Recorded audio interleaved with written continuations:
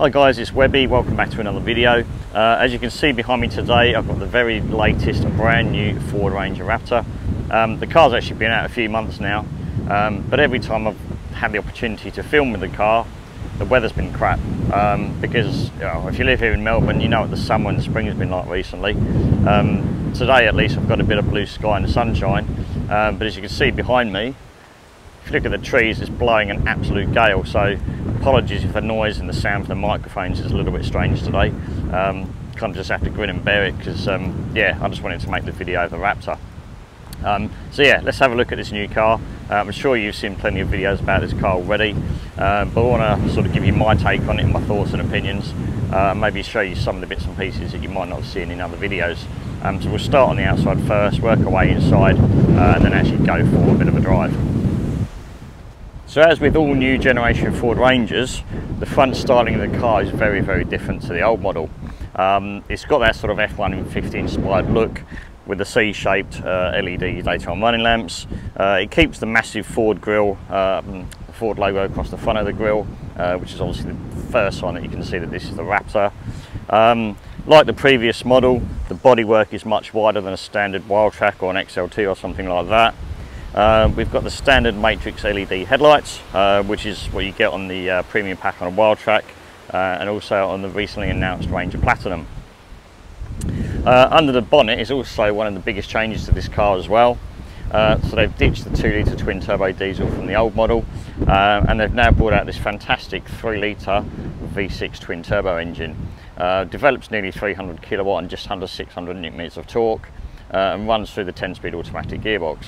And when I say it's got to be sort of, you've got to experience this thing to sort of know exactly what it's like. Whether that's just on a standard road, whether you manage to find a good off-road track to take it out on, this thing is an absolute beast. I was lucky enough to go on a Ford training day back in about sort of July time, I think it was. So we got to take the car off-road. You know, we tried all the different sort of driving modes, the diff locks. And honestly, I was absolutely gobsmacked as to how good this thing is. Really surprised me. And then the fact that you can go and do power slides and throw dirt everywhere, and have just an absolute laugh, is just a beast of a car. Yeah, if you've got a spare 90 odd grand and a massive field that you want to churn up some mud in, grab yourself one of these and just go and have some fun. It's just so good. So anyway, that's the a bit about the front of the car. Let's have a bit of a walk around and look at some of the other features as well. So continuing on from the previous model Ranger Raptor, we've got the 17-inch wheels with the BF Goodrich all-terrain tyres, that's standard.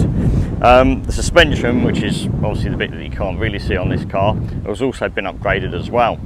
The old model had the Fox Racing suspension, but this one has taken it a little bit step further, so it's got the Fox Racing Live suspension.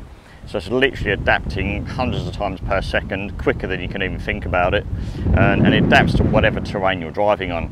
So be that, you know, whether you're on a bitumen, whether you're on a dirt road, a gravel road, whatever, or if you're going through potholes or bumps and lumps, the suspension is just, you know, so you've got to drive it to sort of believe it really. It's just fantastic.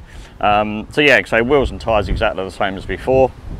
We've also got these big chunky metal side steps, the same as before. It's actually quite nice because they're sort of textured, so if you get on there with like muddy boots, you know, you will grip your own sort of slide off like you get on the plastic ones on some of the other models. Coming around to the back of the new Raptor, we've got twin exhausts, one either side.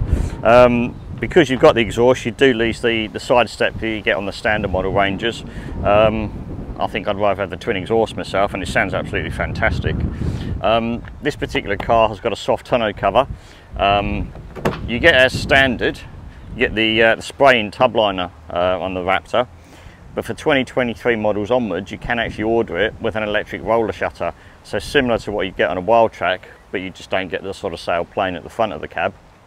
That's a $3,500 option. If you do choose that, the tub liner changes from the spray-in version to the plastic version you would get on something like a Wildtrak.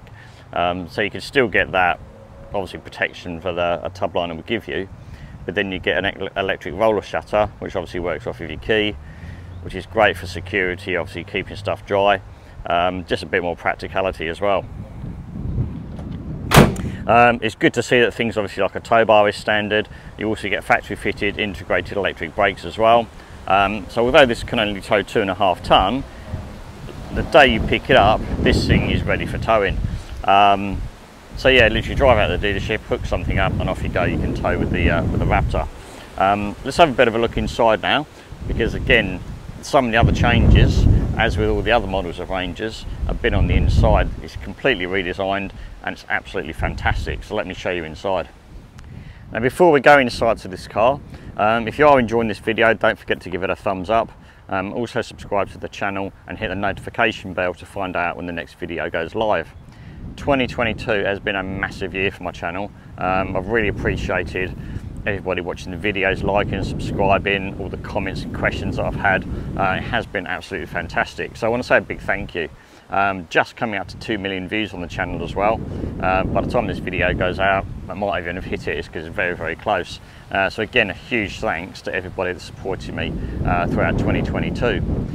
There'll be a heap more stuff coming for 2023. So yeah, make sure you are subscribed and hit the notification bell, because then you'll be notified of all the exciting stuff coming next year. Things like the Ranger Platinum for one. Really looking forward to doing a video on that car when that comes along, which is going to be sort of May, June time. So yeah, keep an eye out for that. Anyway, let's jump inside the Raptor and have a look around. Alright, so let's have a look inside this new Ranger Raptor then. Obviously keyless entry, as you'd expect. And then you open up to this whole new interior, completely different from the previous model Ranger Raptor. These new seats are absolutely superb. I love the sort of mixture of textiles and colours here. So you've got this sort of leather section here, down the bottom here as well. These side bolsters in here are suede, which is really nice, gives you a bit more sort of grip. I do like the orange sort of accents around the seats as well. I love the Raptor logo there, just in the back of the seat. Looks fantastic. The orange theme continues around the car as well. You've got a little bit more there on the bottom of the seat. You've got the Raptor logo there again. We've got the 12 o'clock stripe on the steering wheel. And then we've got some cool features like orange accents around the air vents as well. And then that carries over there in the middle to the middle air vents too. So let's jump in and have a bit more of a look around. So now we're in and out of the wind, which is fantastic, because it's yeah, it's a bit blowy out there today. So as you can see, interior is very, very similar if you've been in any sort of the new generation Rangers recently. Looks very, very similar. Let's just bring this car into life and I'll show you some of the startup graphics, which are quite cool. So the startup button, I don't know if you can see, there you go, it's just on the right hand side of the steering column now, instead of being on the left hand side from the previous model. Right, so let's bring this into life then. Push your foot on the brake, push the start button, and there you go, nice little sort of startup graphic there in front of the driver. Let's just get rid of that. So the other thing you get on the Raptors over and above things like the Wildtrak is you get this larger 12.4 inch digital driver display. So it's much wider, you do get a bit more information than you get on the smaller version. Particularly these four graphics at the top here. The right one is obviously your fuel tank, the left hand one is your engine temperature. The two in the middle you can actually adjust to be what you want them to be. So you can basically choose what you want in those middle two. So we've got transmission temperature and oil temperature. Two sort of readouts I think would be quite important, whether you're going off-roading, whether you're going for a bit of an enthusiastic drive.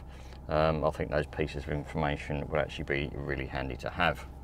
Over to the right hand side we've got the digital speedo. Over to the left, that obviously tells you what gear you're in. You've got your rev counter, obviously your gear indicator down the bottom there as well. And then just below that you've got the three indicators to tell you which different modes the exhaust, suspension and steering are in. Obviously just to the right to that you've got the temperature gauge. Coming over to the right hand side, it then tells you what mode the four-wheel drive system is in, something I'll explain a little bit further in a moment. It tells me the car is pointing north, how many Ks we've done. I've turned off the stop start system at the minute, the lane keeping aid is active, and at the minute I haven't got my seatbelt on because I'm stationary. So let me just zoom out slightly further there. In the middle we can see we've got the trip computer at the minute, and we can actually change what's displayed and how certain things are set up with these buttons here on the right hand side of the steering wheel. So things like we can change what mode the exhaust is in. So when you press that, you've then got it starts up in normal mode, but you can switch to sport. You've got the Baja, and then you've got the quiet mode as well. So quiet mode is obviously if you don't want to annoy your neighbours in the morning. But yeah, by default the car will actually start in normal, and sounds pretty amazing actually for a V6. Not quite a V8 that I know a lot of people wanted, but a V6 twin turbo is still pretty darn quick. The next one is where you can adjust the suspension. So again, when you press that, it comes up on the screen, gives you your options of what you can choose. So normal, sport, or Baja, or kind of your off-road setting. And then you've got the one for the steering here as well. So again, 3 settings. You've got normal, you've got comfort, and you've got sport. So normal is like a nice balanced setting, comfort is a bit lighter, sport is a little bit heavier. So if you are sort of doing a bit of off-roading or attacking some twisty roads, sport is pretty good. We've then also got the buttons here. You can change preset radio stations or track selection, something like a Spotify playlist. You've got the up and down arrows, so that will change what you're looking at on the screen. So for example, if I press down, just cycles through your trip computers, your fuel economy, whether your starts driving, how many seatbelts are plugged in. Then it allows you to go into your driver assistance menu. Then we've also got the Raptor button. Now this is one where you can program all these settings here and then have them saved. So if you press the Raptor button there, so it tells you what mode the car is currently in. Hang on, let me just press that again, didn't stay there for long.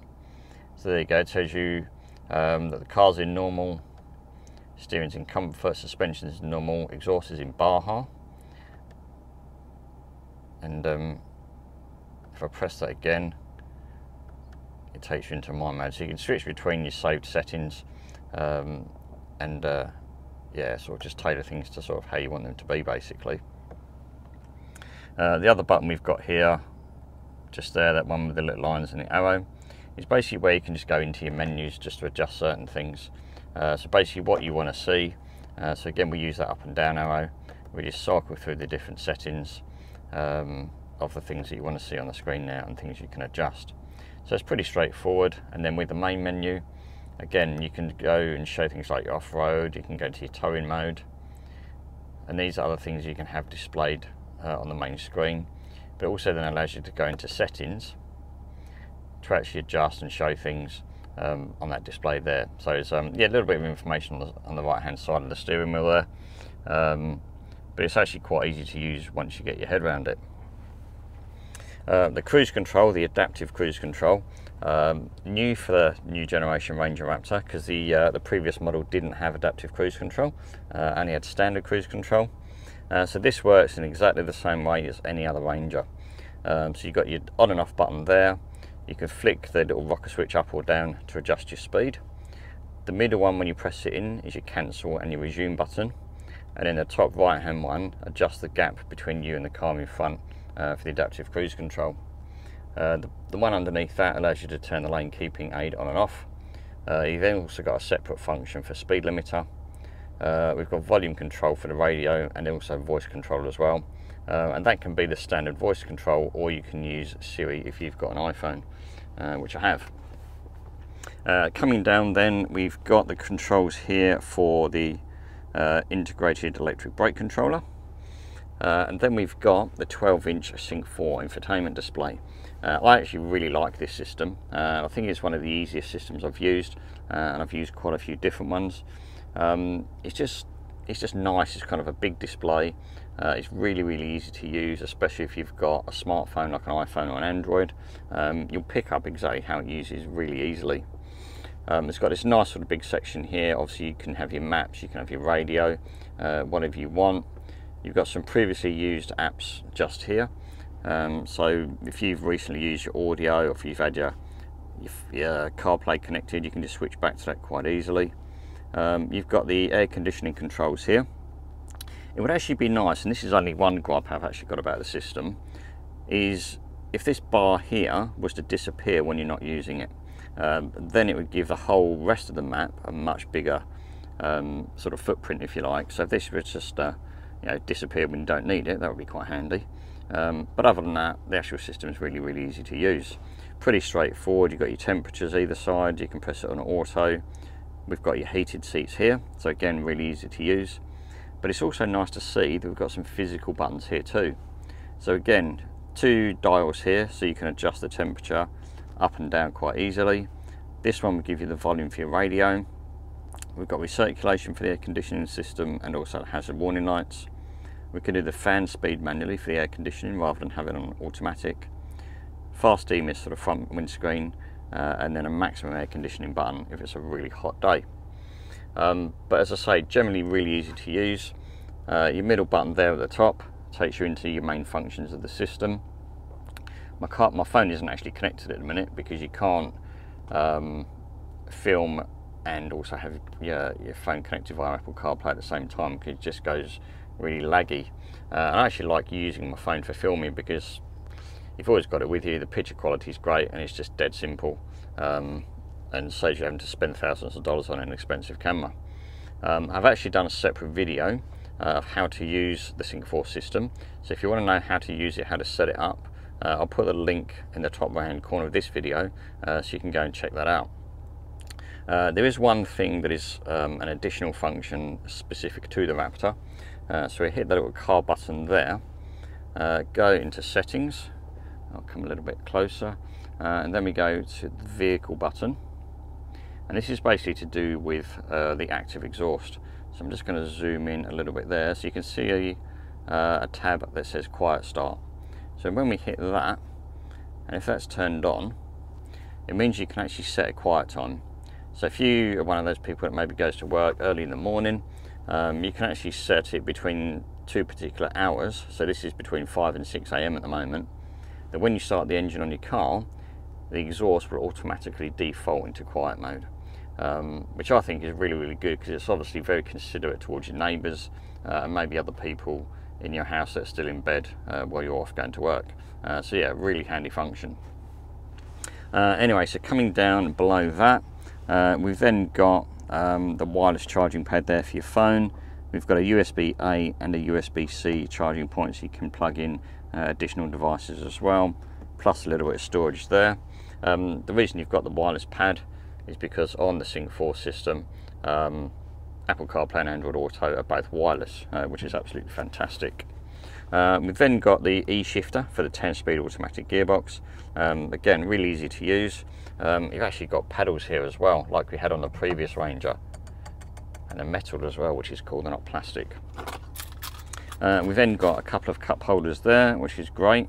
You've probably heard of these little sort of Easter eggs that Ford have been putting in their cars. So we've got, if we look in here, you can just about, there's the chip packet that a lot of people have been talking about, but in the cup holders as well, if I zoom in slightly, there you go, it's basically telling you what you can put in here. So you could put in a mobile phone, your sunnies, a coffee, or your keys. So it's actually quite a neat little trick that Ford have done to put some little sort of Easter eggs around the car for us. So then we come down, we've got an electronic handbrake. That's really simple to use. You pull the lever up to turn it on, then you just touch the accelerator to deactivate it automatically. Then we've got some more buttons here as well. So we've got the active park assist, a feature that I did a video on recently, which is on Wild Track. It's also on Everest Platinum. Will also be coming on Ranger Platinum next year as well, which is great. So again, if you want to watch the video on how to use your active park assist, I'll put a link in the top right hand corner, and then you can go and watch that one when you get basically when you finish watching this video. Then you can turn off your traction control. That button there will allow you to disengage the active stop start. So that's the system where it cuts out traffic lights and then restarts when you take your foot off the brake. And then we've got the off-road mode. So when we press this button here, on the screen you'll see your off-road mode come to life. So basically what we've got here then, so the front camera is showing up in this top section here, and the white lines are your tyre tracks. So it's basically showing you that in an off-road situation, what's ahead of you. So if you were coming up to sort of a sudden drop, or there was a tree stump sticking out of the ground that you hadn't seen, it makes it really handy to see these things before you end up having a bit of either an accident or causing some damage to your car. It then also allows you to do things like the rear and the front diff lock. You can turn those on and off. Then you've also got your descent control as well. So you can adjust those things, turn them on and off as you want to. So that's the off-road mode. And then we come down to this little dial here. So like the previous generation Raptor, we've got the 4 high, we've got 4 low, we've got 2 high, but now we've also got full-time four-wheel drive as well. And it's literally just a case of you press the button and then it will switch over into whichever mode you decide you want to have. Then we've got this dial here. So this dial here, like other model in the Ranger lineup, when you twist it, it will actually put the vehicle into different drive modes, as you can see just written there on top of the dial. So let me show you what we've got. So when we twist that, let's just zoom in a little bit. So there on the display, I'm going to twist the drive mode. So obviously we start off in normal. If we then twist it clockwise, we go to sport, and each time you change it, it changes the graphic. But then it also changes the four-wheel drive mode, as we saw there. So now that's actually switched into full-time four-wheel drive because I've put the car into sport mode. If we then flick again, we've then got slippery mode, we've then got mud and ruts. Actually, you can see that's now changed it into 4 high. So let's put it into permanent four-wheel drive, and it's telling you that that's for off-road use only. So don't try that on a sealed bitumen road, because you'll start doing some damage to your car. When we twist it again, we've got sand. I do love these graphics, they're pretty cool. Someone's obviously taken a lot of time and probably cost a lot of money to design all that. And then we switch over to Baja mode. So this is the mode where you've probably seen adverts on the TV of it doing big skids and dust everywhere, and just someone else having an absolute blast. But you'll also see just down here in the bottom left that everything has changed to Baja mode as well. So you see the cactus and the little flag symbol next to each of the like the exhaust, suspension and steering, which does change for other modes as well, like your sport and other bits and pieces.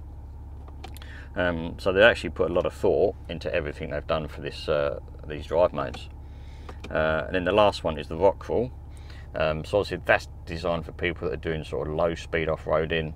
So as you can see, it automatically puts the car into 4 low.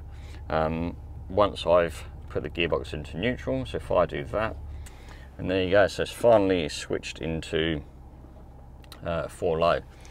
So there you go, you can see basically everything's switched off. Over this side, your traction control, stability control, your safety stuff, again your exhaust and suspension and steering have been changed as well. It shows the vehicle's in 4 low, and we're in that sort of rock crawling mode over there as well. So it's good that you can just literally twist the dial and the car will change everything for you. It makes life really, really easy, especially if you're a beginner going off-roading. Right, so now we've finished playing with the dials, and we've also got a decent sized bit of storage under there. There's a 12-volt socket under there as well, no USBs unfortunately, but still a decent amount of space. You can put plenty of stuff under there. Now in terms of driving position, it's really, really comfortable in here. These seats are super supportive. The steering wheel is just the right sort of thickness and size. You do get these sort of cutouts where your thumbs can go, and it's just easy to sort of reach the pedals if you want to sort of change gear yourself. It's also nice that the steering wheel adjusts in and out as well, because on the previous version of the Ranger, and this was throughout the range, you can only adjust the steering wheel height up and down. You couldn't go in and out. So it's nice to see that that function is now available on the new Ranger lineup. So yeah, in terms of driving position, absolutely fantastic. Really good visibility out the front, great visibility out the side. The wing mirrors are huge as well, so you get decent visibility out the wing mirrors, and also blind spot monitor is standard as well, which is fantastic. So let's have a look in the back and see how much space we've got there, and any other features that are there for the rear passengers.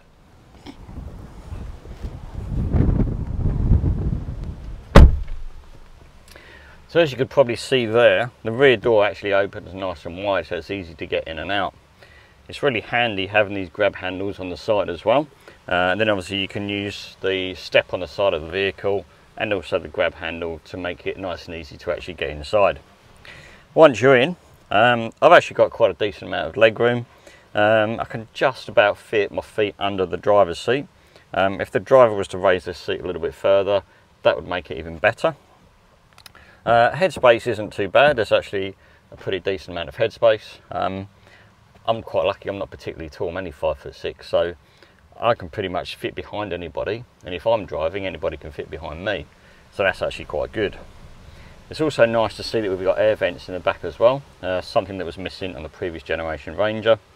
We've then also got down the bottom a USB-A and a USB-C charging point, so great for kids in the back who want to charge up mobile phones or iPads or anything like that. We've also got the obligatory fold down armrest, which has got a couple of cup holders there in the middle as well. And if you are going to be carrying baby seats in the back of the Raptor, the outer two seats have actually got the ISOFIX mounting points as well, so that's really handy as well. Right, so now we're going to take the Raptor for a drive, because I want to see what it's like out on the open road and test out some of these drive modes. And even just driving slowly just through a housing estate like I am at the minute, you definitely feel the size of the Raptor, and you can feel that it's a bit special as well.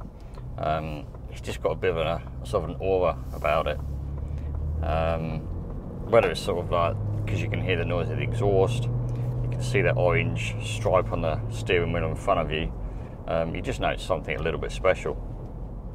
You can actually get the Raptor in some really good colours as well, other than this black. You can get your traditional white. You can also get aluminium, which is like a light silver. You've got meteor grey, which is the darker grey. You've then also got blue lightning, which I haven't actually seen yet. Then you've got code orange, you've got Sedona orange, and then you've also got Concord grey. There's actually a really big choice of colours this time around, because the old model didn't have that many.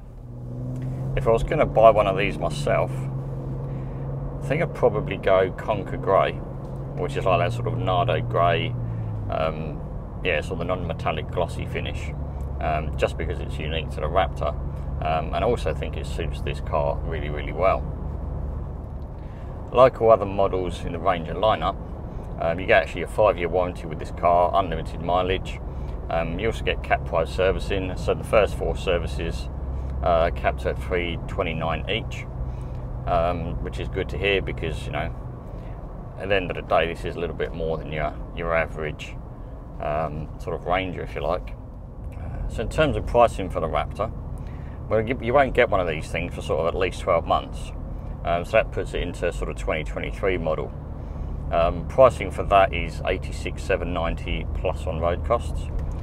You've then got $700 if you want metallic paint, and if you want the factory fitted roller shutter, that's a further $3,500. You can get the beadlock alloy wheels, which are $2,000, and you can also get the graphics package. You get like the sort of stripes down the side of the car, which is $750 from memory. But yeah, I haven't sold anybody a car with the beadlock wheels, and I haven't sold anybody with the sticker package. I've had a few people that have ordered it with the electric roller shutter now, just because I think that's a really good idea. You're going to need something on the back. So whether you have a roller shutter or a canopy, you will need something. So yeah, quite a few people have opted to get the electric roller shutter, which is a good idea. Now, one conversation I often have with my customers when talking about Raptors is they ask me about fuel economy. It's a strange question in a way, because this is a 2.5 ton dual cab U with a 3 litre twin turbo V6 petrol engine. Ford rated at 11.5 litres per 100, which I think is being extremely generous, because I've never seen one do 11.5, unless you were driving in carpet slippers and you had your grandma in the passenger seat. I don't think you're ever going to get 11.5. I reckon as an average you're probably going to be sort of near a 15 or 16 litres per 100, and then if you're going to go off-road or have a bit of fun and have an enthusiastic drive, shall we say, yeah, that'll be well into the 20s. And the trouble is, it's really addictive. Every time you put that the throttle down, you can hear that nice sort of noise from the exhaust, and it's just like, it makes you want to keep doing it. And yeah, just such a fun thing to drive. I like the view out of the front windscreen as well, because you can see the the vents on top of the bonnet, so it looks sort of quite purposeful, and just reminds you of what you're actually driving. On the inside, you also get these overhead switches as well, the auxiliary switches, which is part of that premium pack on the Wild Track, and it's standard on the Ranger Platinum.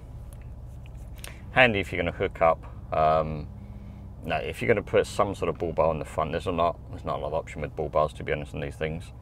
But if you're going to put a bull bar on a winch or spotlights or something like that, then having the auxiliary switches overhead is actually quite handy. When you're driving along, you can actually feel, it feels like a bigger car than a normal Ranger. Even though inside it's exactly the same dimensions, on the outside it's physically bigger, and you can definitely feel that when you're driving.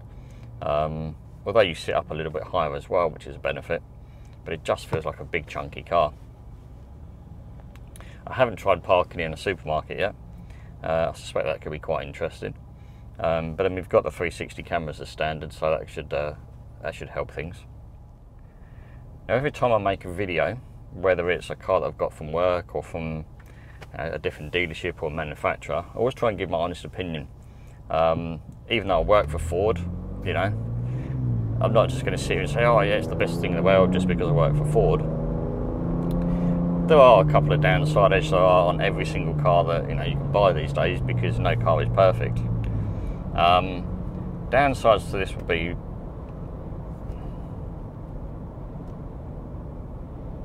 I suppose the biggest downside would be the towing, because a lot of people who buy dual cab ute want 3.5 ton towing. But I think the Raptor's been around long enough now that people know it can only tow 2.5 ton. And at the end of the day, that's an expensive toy basically.